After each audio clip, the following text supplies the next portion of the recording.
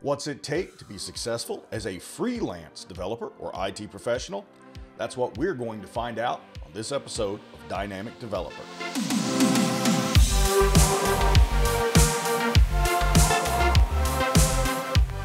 I'm your host, Bill Detwiler, and on this episode, I'm joined by Saty Bahadur, Chief Technology Officer at Upwork.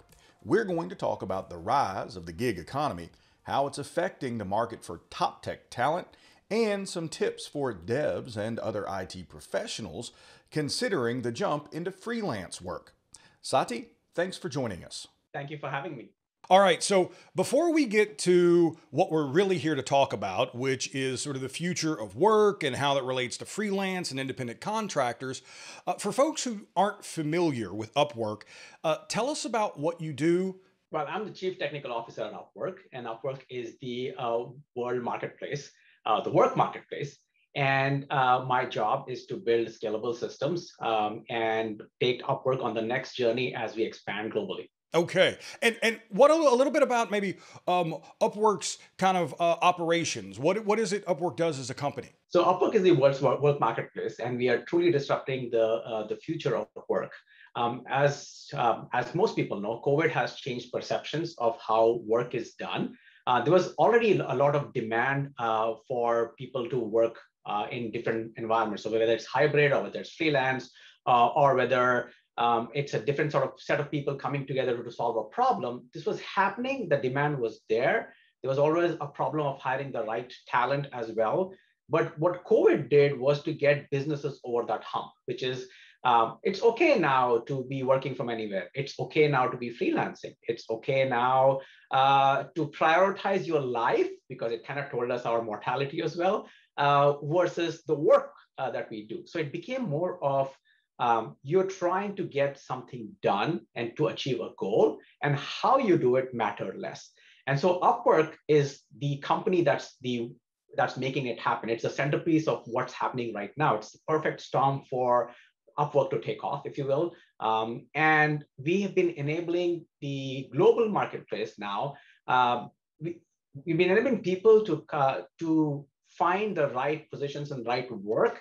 And we are enabling our clients and our companies to come and get them. So whether they are small companies with one or two people, or whether it's like a Fortune 100, like it's a Microsoft or Airbnb or any of them, we are able to scale to meet all of the needs, which also means that we need to scale rapidly, because we went from a single product line company to a multiple product line company in the last couple of years, and we will expand more, which means we have a really good team, but now it's time to pivot to say how best you can go and deliver on or scale up as we expand in the next few years. Okay, so you're providing that connection between people who are looking for work and the people who are looking to hire tech talent.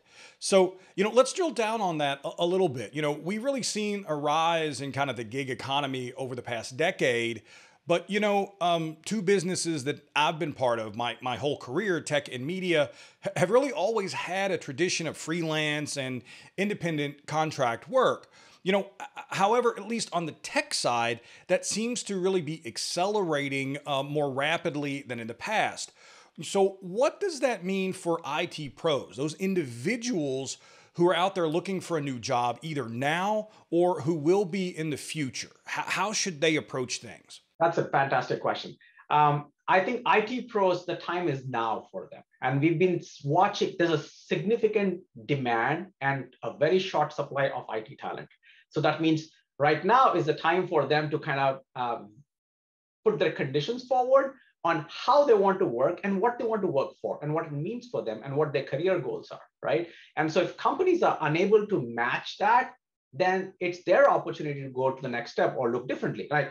We'll tie it back to a couple of things, right? So the Great Resignation is underway, and I'll get to that probably later if you have a chance. But what that really means is people are finding the right opportunity for them, irrespective of the boundary that they had drawn for themselves today, right? They are no longer waiting to climb a corporate ladder that's defined by a company. They are no longer looking at I need to work in this specific place and drive 2 hours to the job same day. There's no need to do that anymore. Which means that, and they're also finding that their talent has more value than what they were getting paid or they were getting recognized for. So The freelancing is another term. I mean, a term that we used to use to define a kind of people, but really it's talent and it's all about lifestyle. And if you think about that, the next generation and even our generation is trying to figure out that we can put our lifestyle in front and center of how we want to be, and the work and the value comes along with it. That makes sense. So, and drilling down on that a little more, for IT pros who are considering making that switch from maybe what they're accustomed to with the permanent position to being a freelancer or an independent contractor, what should they know to be successful in this new world? And what mistakes should they avoid making? This is a be bold situation. This is a place for them to take risks. This is a place for them to recognize that it's no longer the old place. So if I were in their shoes, I would be like looking for my next position, that is my aspire to position. I could do it remotely or from wherever I would want to work, as long as it meets my requirements per se. And I would also be recognizing the fact that the old shackles of whether it's work at work or work anywhere are no longer there. The boundaries have blurred quite a bit.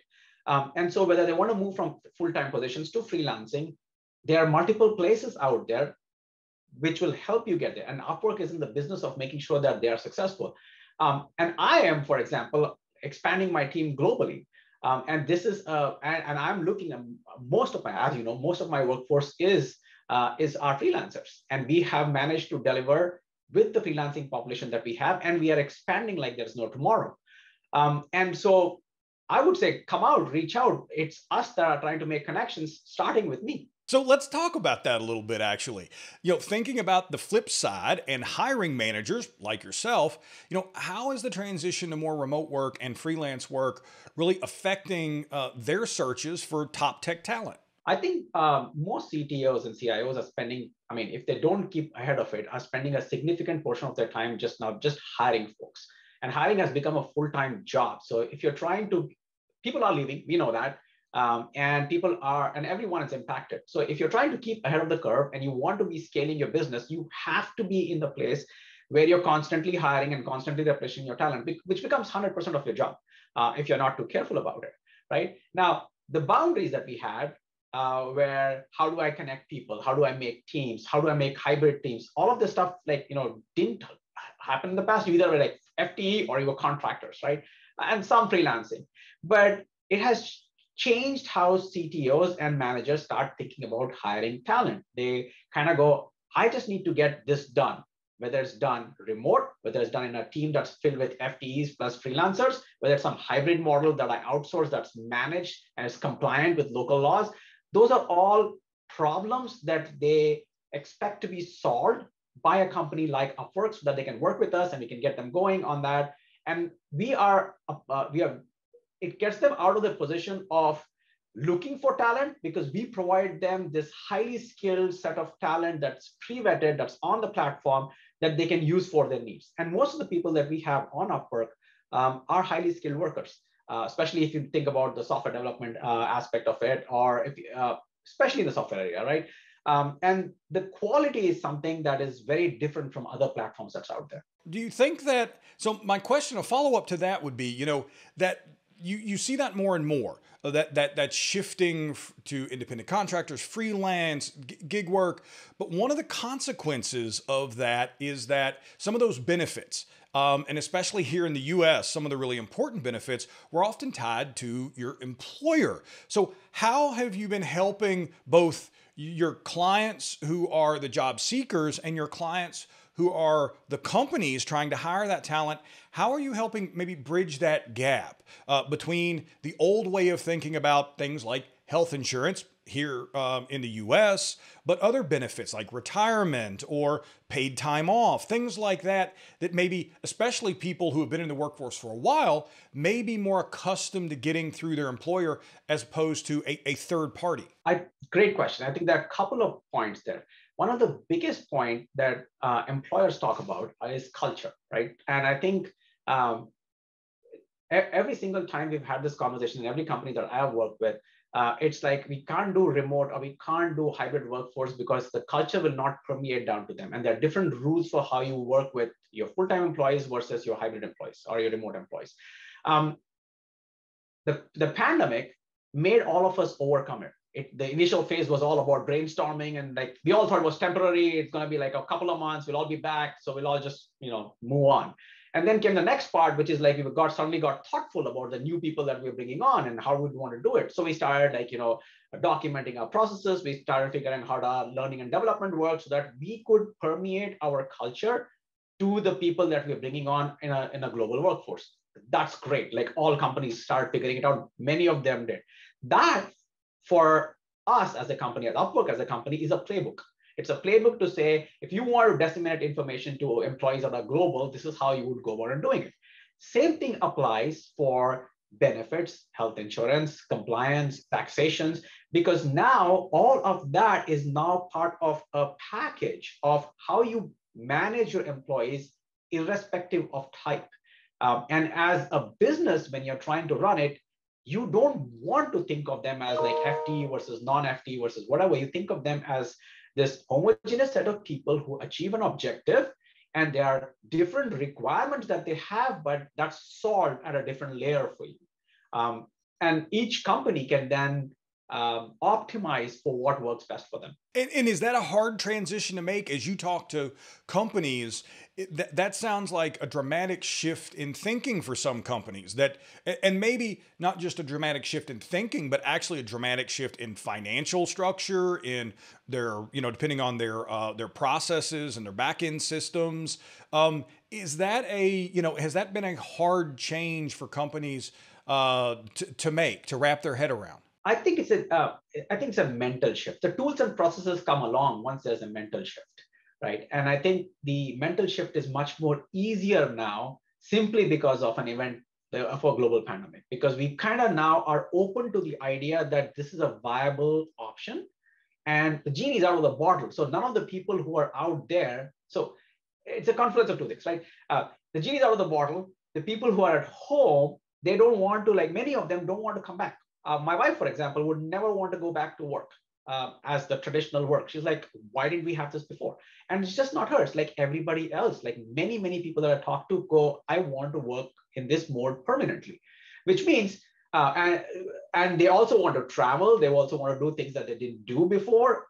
And so they are willing to negotiate, and depending on where the company is in their thought process, they're willing to negotiate on whether that's a full-time position, whether it's an hourly position, whether it's an independent contractor, whether it's a freelancer, whatever you want to classify it for that company's current mindset, which means all of them at some point needs to start thinking out, and the big ones already are, on how they how do they manage it. Now, either they can figure it out themselves if they're super large enough, or they could take the playbook of people of a company like Upwork who tell them, look, we looked at the best practices of everyone across. Here's the right playbook. It's absolutely customizable to the people you have. And we will plug in to your tools and processes that now you manage your workforce that you have. That could be anything. It could be all FTEs. It could be not. And we would want to be in that mode of providing you the right talent to get your job done. Okay. Yeah. So you've touched on it a few times. And of course, we've all lived through it in these last year plus. But I'd like to think about going forward. So how significant do you think COVID and the Delta variant that we're kind of living with now in particular will be to this search and for top talent in the months to come and next year? I think COVID as a situation was good to force our thinking on how we approached work in general. I think the tech challenge was still there, like hiring the right tech set of people was still there. The demand for freelancers was still there. The demand for independent talent was just rapidly growing. All of that stuff were already happening, but what this did was to change the mental mindset of a lot of people. Rather than being an advertising campaign or a brand thing saying, hey, you need to go do X, the event forced everyone to start thinking. And that makes, so once this event is done, and we are kind of, I would not guess where this would go, but I don't see anything materially changing on how we behave going forward. I think many of us will have to go and solve this problem. The future of work has already changed. Whether we like it or not, this is how it's going to be. And the Great Resignation is a result of it, because people are like, wait a minute, I just realized I am not tied to this stuff anymore. I can do more stuff, and I don't need to go back to my employer and ask him for the same constraints. Like, hey, come back to work. No, I don't want to. Right. So all of those things are making people think about where they want to be in a post-COVID world. And so what we are seeing is the beginning of folks setting up their career, specifically higher, and they're trying to go test the market because they're finding out they're highly valuable. It's like the housing market. Like you're finding out the house is super valuable now. It's the talent is finding out that they are super valuable right now. And so it's causing the change to go and try new and different things, which means that more and more people will be on a hybrid workforce or a remote workforce, or just working a certain hours at a time, not having that full-time tag. So it's like a part-time, but it still gives you the position and financial security to move forward in their lives. Right. On TechRepublic, we've been writing about something you mentioned, the Great Resignation, for a long time. And we know that people are leaving their current positions in record numbers for, like you said, better opportunities, which don't always just mean more money. It's a lot more about balance and being able to travel and doing those things that you feel they're meaningful in your life. So how is this trend affecting the market for freelance tech workers and those considering that jump from being a permanent employee to a freelancer? I think that I think this is a very positive development for the freelancer market. I think we now have significant talent who realize that they are very valuable. They're getting really good benefits, whether it's financial or whether it's life goals for the work that they're trying to do. And then companies, starting with Upwork, is looking to hire this talent. The Great Resignation is both a curse and a boon. This is a great place for companies to go out there and pick the right talent that they need, who would normally not be looking for jobs, to be working in different places. The mode of working, whether it's freelance or not, is relevant, but not that relevant either. It's what people would prefer to do.